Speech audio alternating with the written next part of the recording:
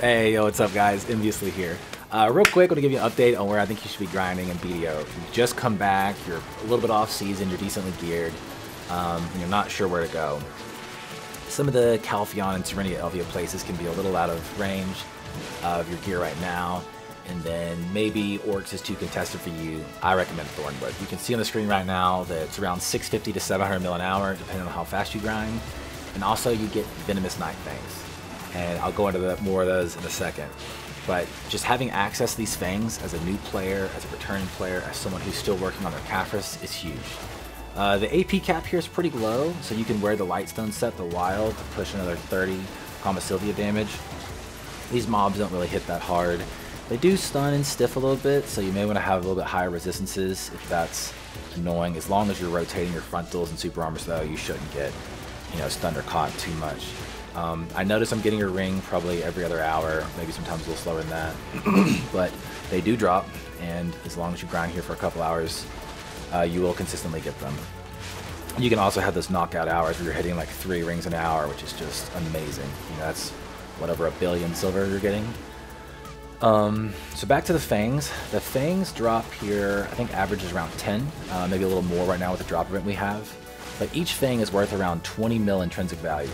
So if you're to go get a group of friends and you each run, a 50 fang group, you're gonna pull about 1 billion silver out of that.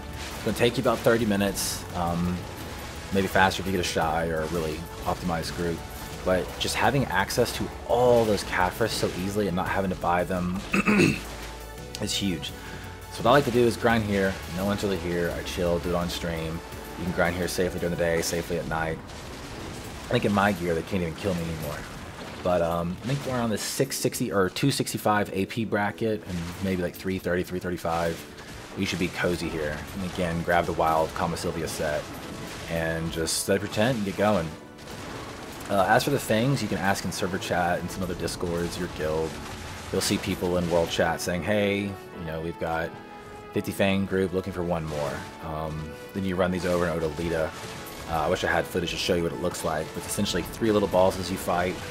And when you're done, everyone puts 1 scroll in, so you're running 5 at a time. It's stupid money per hour if you're running the scrolls, so being able to grind here and pull out at least 10 things an hour just really adds to that silver per hour.